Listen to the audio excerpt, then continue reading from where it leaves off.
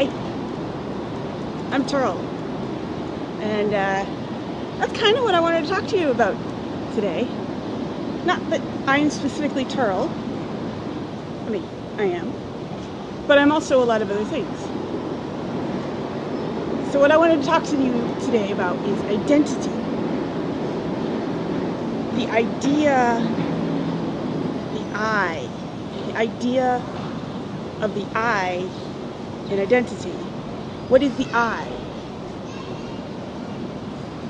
And I noticed that a bunch of people that I sort of hang around on Twitter, other places too, have been talking about identity in a sort of negative way. And one of the people who I talk to sometimes, Cosimia, the lovely Emily, she called it a straitjacket, a self-imposed straitjacket. And James Vaughn, another Twitter person, called it a fiction, if you will. And I thought I'd talk a little bit about how we can see identity in a broader perspective to sort of better understand it and better understand how we use the idea. Now, as you may know, I tend to love Pascal's triangle as far as categorizing things. I think it's a universal way of describing everything. It isn't necessarily the structure of the universe per se, but it is a way of describing the structure of the universe, or describing anything for that matter, any kind of system, any natural system in the real world. So what I say is that you can describe anything in any number of different categories. So you can start with unity. You can start with everything, the be-all, end-all universe, the single story, the single verse, universe of reality. And that's one thing. There's just one of them.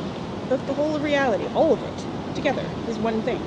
And then we can start separating that into two different things. I tend to call it matter and energy, or stability and change, or contraction and expansion. And then we can divide those two things into three different things by dividing up those two things into two halves and then combining them with the different halves in the middle. So it's sort of complicated, but it makes sense if you actually do it with a bunch of stuff. The very first time I discovered this, I realized I was taking apart rocks, a pile of rocks, and sorting them into different colors, like the dark ones and the light ones. And then the middle ones kind of combined together. So anyway, so you get three things, which are different combinations than you had of the two things. And then you can get four things. You can divide it up into four things. And just like you can measure distance with a light year, a mile or a kilometer, or something smaller like feet and meters, or something even smaller like centimeters and inches, something even smaller like millimeters and 1/16 of an inch, and even smaller or micrometers and micro inches. I don't know, but you can separate things. You can measure things in any number of segments. So what does this have to do with identity? Well, you can measure identity in any number of segments. You can measure identity as in, like I said, the universe is a single identity. That's one thing. We are all one thing. We are a unity. But that's kind of boring. That doesn't get us anywhere, generally. So we start segregating things into smaller sections and separating things into categories and identity, so we can have multiple identities at the same time. And if you think it is self-imposed, that's only because you've decided to do so. I think most identities are multiply imposed.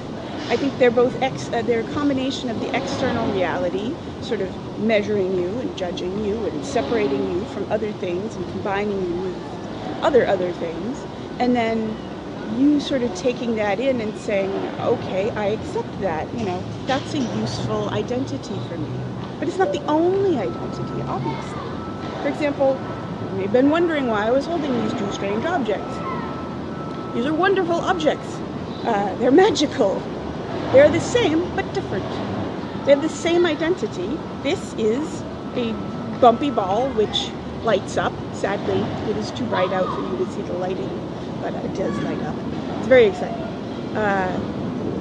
So this is a single bumpy ball that lights up. Whatever you want to call it. I don't even think it has it. But this is another single ball, bumpy ball that lights up. So their identities are the same, but obviously they are unique, because if they weren't unique, I could not juggle them.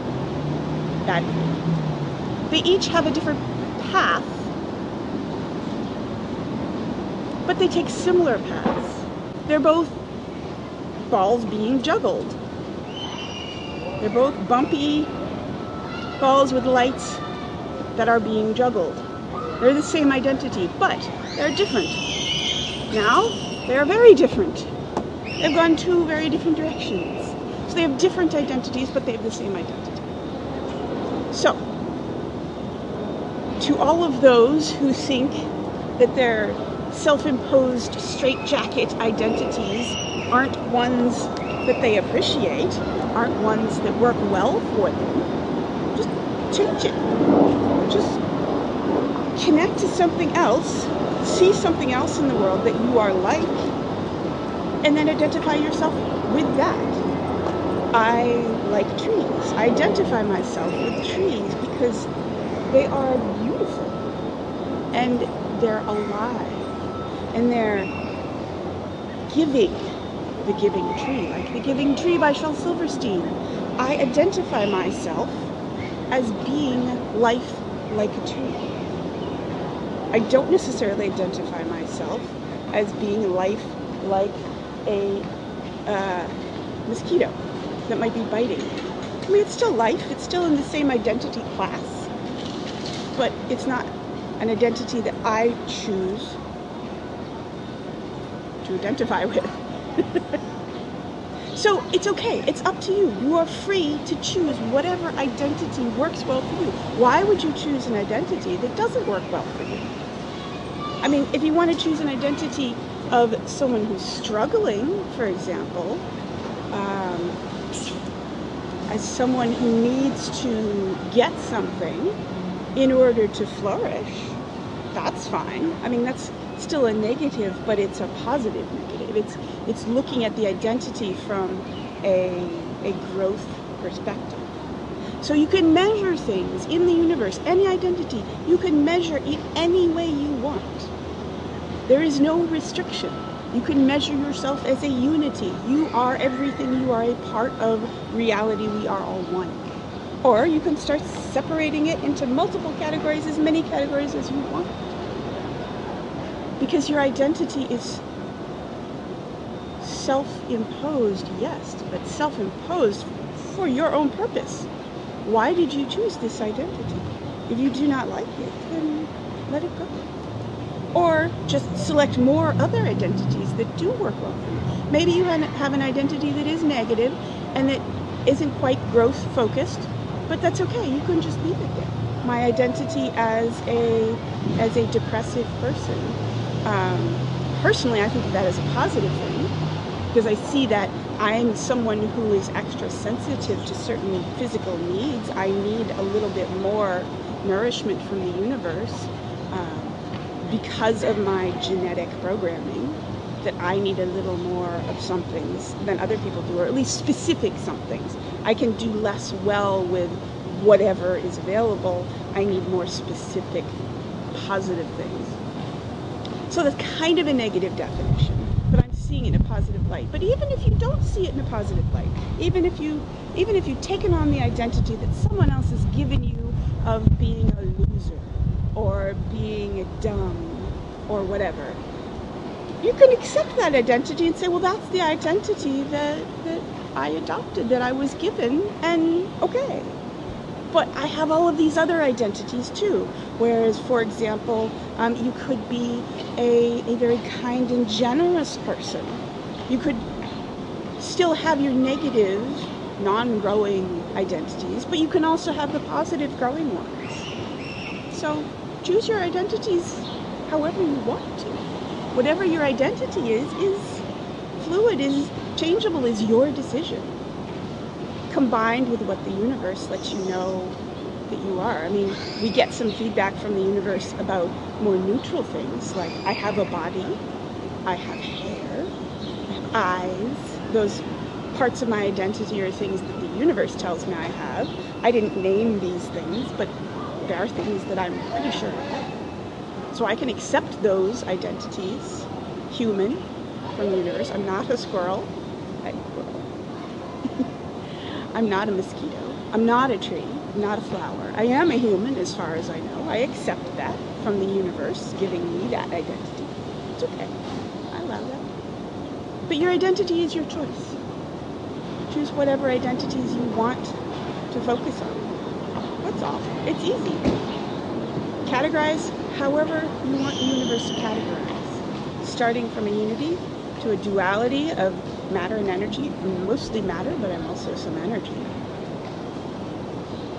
So maybe I'm matter energy, or energy matter, or matter matter energy, matter matter matter, energy energy energy, matter. Any identity that works well for you is your identity. That's all. Okay? I'll leave you with that, and I'm going to carefully climb down and say namaste.